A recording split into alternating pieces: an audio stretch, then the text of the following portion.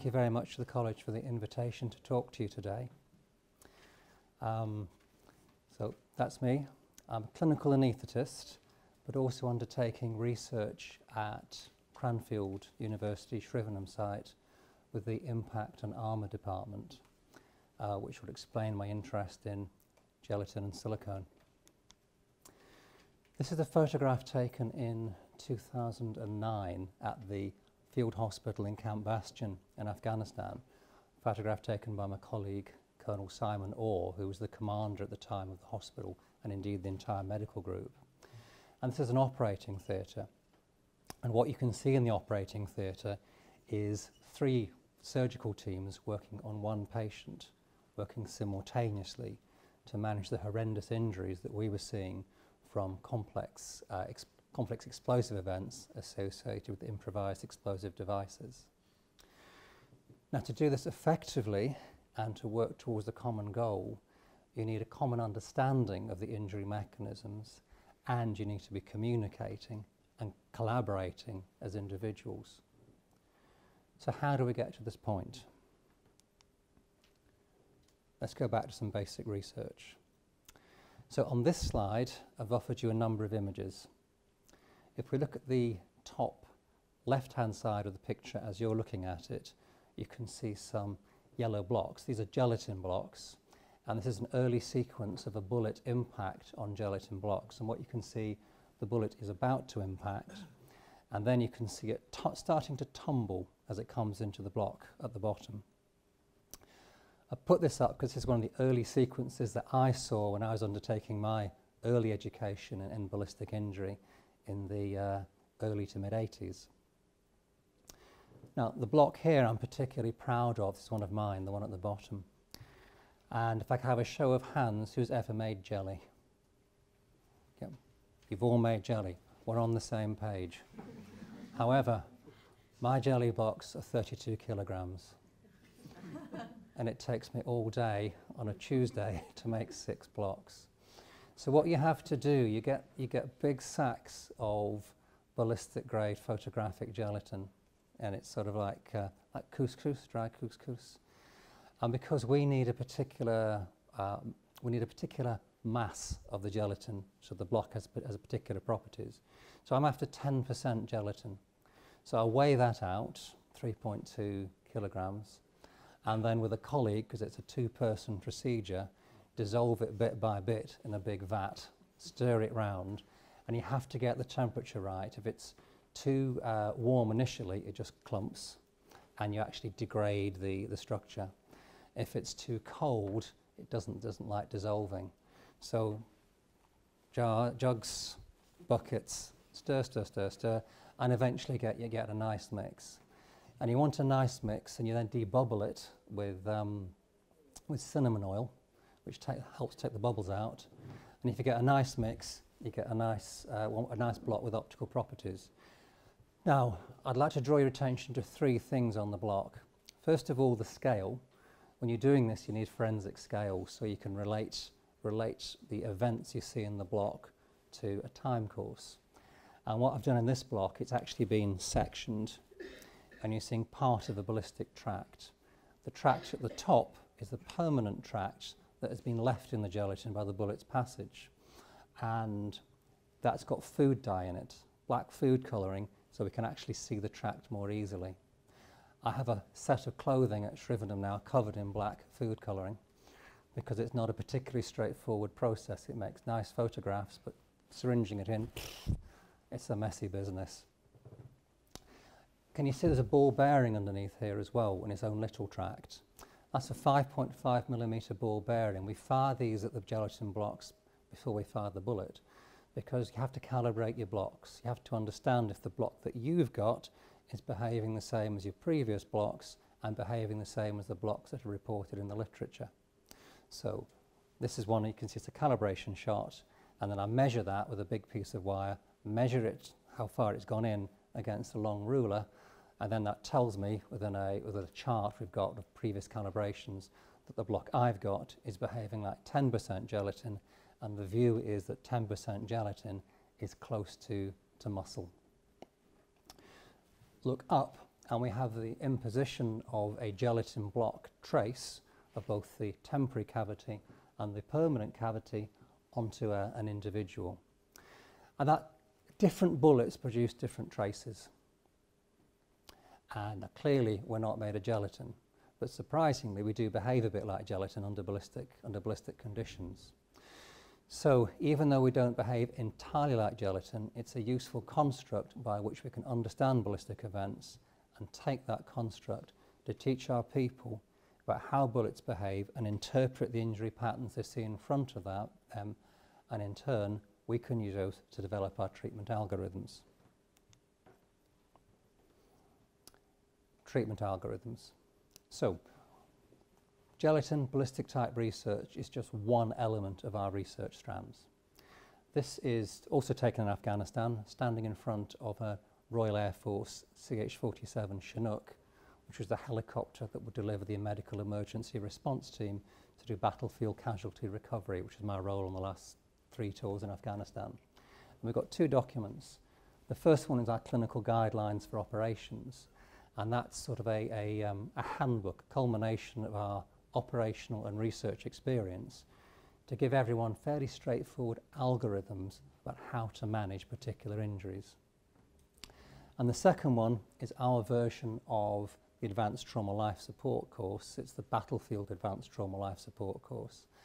And that has gone through a number of iterations as our experience of blast and ballistic injury changed during the course of the conflicts in Iraq and Afghanistan, and as we went right round the loop in terms of investigating novel and emerging injury mechanisms, pressure tested them experimentally, then working out both mitigation and treatment protocols. And I just like this because I found these 2 little books battered and well thumbed within our little hut that we lived in when we were doing the job of the MERT. And I was really, really pleased because it's like closing the loop. Research had done that, and here we have our little books out there being used by the individuals who are rolling in the dirt looking after our casualties. So very pleasing.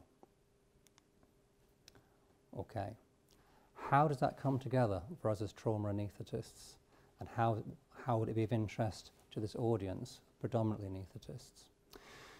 Well, the treatment algorithms have allowed us to achieve a population of unexpected survivors. We were faced in both Iraq and particularly in Afghanistan with very, very badly injured people hurt from blast and ballistic mechanisms. Now, as you all appreciate, when you've got someone who's badly injured and has lost a lot of blood, they present to you coagulopathic, and they present to you with both significant tissue loss and other significant injuries affecting ventilation, affecting airway management, and affecting our management of the whole patient. So by the same sort of team training and team approach that I described earlier on, that was that was underpinned by the clinical guidelines for operations and the Battlefield Advanced Trauma Life Support, we were able to get a population of these badly injured people to become survivors. And they were managed in the environment that you saw in the first slide. That meant massive blood transfusions. It meant holding within the field large amounts of blood and plasma brought in from the UK, supplied by the Blood Transfusion Service, effectively coming in on regular aircraft loads, coming into us and becoming part of our resuscitation protocol. We also had platelets. We were supported by regular flights providing fresh platelets, and we had cryoprecipitate. Now that's a heady mix when you're dealing with the environment I showed you in the initial slide, of all these teams working together, and we needed guidance. We're very fortunate we're also able to deploy near-patient testing, and we developed a very active program of near-patient testing for coagulopathy and became competent at managing the coagulation defects that we all see in major trauma. Now clearly there are other things we do as well. We warm the patient and we generally improve their overall conditions and the environment we're looking after them in. But near-patient testing made a tremendous difference. Allowed us to manage the coagulopathy and then in turn allowed us to give appropriate pain relief. And the deployment of ultrasound systems within our field hospitals allowed us to improve and develop our skill sets of placing appropriate regional anaesthesia in the battle space so that we could manage the pain of our patients appropriately, both within the field hospital and the long trip back from Afghanistan with the Royal Air Force back to the UK and ultimately into Birmingham. And you can see here as a good example, a lot of our injuries were limb injuries, both upper arm and lower limb, because the core of the body is generally protected by the type of protective systems that we wear. And being able to have an individual with an indwelling nerve catheter receiving an ongoing infusion of local anaesthetic during the evacuation transformed the way we managed our patients. And to me, this was the sort of culmination of combat anaesthesia as a speciality, blending our resuscitation, blending our management of coagulopathy, and bringing to bear the resources of modern anaesthesia in the battle space to improve the care of our patients. So that was Gelatine and the role that Gelatine has taken, understanding ballistic injury, to bring us to patient care. How about silicone, or should it be silicone? Well, I think it's both. Let me introduce you to a number of research projects that we're currently involved in. Can I reassure you, for the sake of the talk, I haven't cut someone's heart out, although it may look like that. This is a 3D printed organ made of silicone and belongs to the gentleman, as you look at here, you can see on the right-hand side. He's disturbingly realistic. The body, the shell, is made by a UK company called Trauma FX, based up in North Yorkshire. And for a long time, they've been providing us in the military very, very realistic mannequins made from human casts, living human casts, volunteers, to produce realistic silicone models. And we've used them both for trauma and for the Ebola crisis. So we had ones that would be made up as trauma victims, and in the Ebola crisis we had ones that we could work on when we were in our biological suits to understand the handling and management of these patients in the appropriate biocontrolled environment. Now we've taken this a little stage further, working with Nottingham Trent University, where they have a design centre that has traditional crafts, where they work a lot with materials and are involved in clothing science. So they presented us with this silicone heart and said, what do you think we could do with this? And we've taken that on to this gentleman, whereby we now have this patient, this dolly, has lungs, heart, and an aorta and a diaphragm, and when attached to a ventilator or an ambu bag will breathe appropriately, look horribly realistic, and you can open him along emergency thoracotomy cut lines. We're in the process of sorting out the bleeding so we can disturb our surgical teams correctly. But the nice thing is you can reseal him.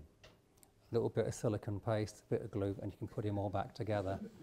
And if someone's nicked the lung or nicked the heart, they can't sew it back up, we can pop another one back in. And we wanted a very realistic training simulator that we could take anywhere and put them into realistic, austere environments to give our people, give the next generation coming through, the right understanding of the conflict and combat environment, and give them the right attitudes and skills to be able to deliver the care appropriately within those environments. So that's silicone. How about silicone? These are virtual environments. We're working with the University of Birmingham to develop virtual environment trainers. I'm sure you've all heard of virtual reality. We've all seen virtual reality films, Matrix, what's real, what isn't. What we've got here are examples of a number of the projects that we're involved with. So under Professor Bob Stone, his team have developed this tabletop trainer. So what you see in the top picture, top left picture, is one of Professor Stone's research team wearing a headset. And if you walk in the room, what you see is this individual wearing a headset, looking at that blank table. What the individual sees is this environment here, and they can sweep in and sweep out as you can on your smartphones and look at details, and they can see little drones flying around and little helicopters flying around, and they can pull down information, and that information for us clinically could be patient information, it could be hospital information, it could be routes in and routes out. And we're building this as a clinical trainer, so our clinical teams can rehearse events, can rehearse the environment they're going to work in, and have a good logistic understanding of what they're getting themselves into. Then we have our virtual trainer. What you're looking at here is a virtual Chinook, fully immersive. It's put in a little tent so the individuals are confined, so you don't walk out of the virtual environment and find yourself floating over Dartmoor. But it's same right dimensions, has the right sound effects, and if you look out of the windows, you are indeed flying over Dartmoor. Now this is our early stage one, but the one we're building at the moment will have avatars that you interact with, both clinical and force protection, and superimposing the virtual patient on one of these high fidelity silicone models will give our people the right understanding of the environment they'll be working in, but also allow them to experience the correct environment.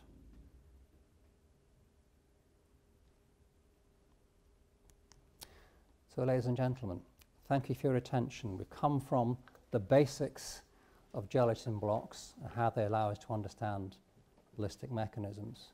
We've seen that as one pathway which takes us into our clinical guidelines. Our clinical guidelines underpin our clinical performance, but we need to maintain that for our current and upcoming generation, and we're actively exploring the role of both high fidelity simulation in silicone and in silica to give our people the right understanding of the environments that we're finding themselves working in. Thank you very much for your attention.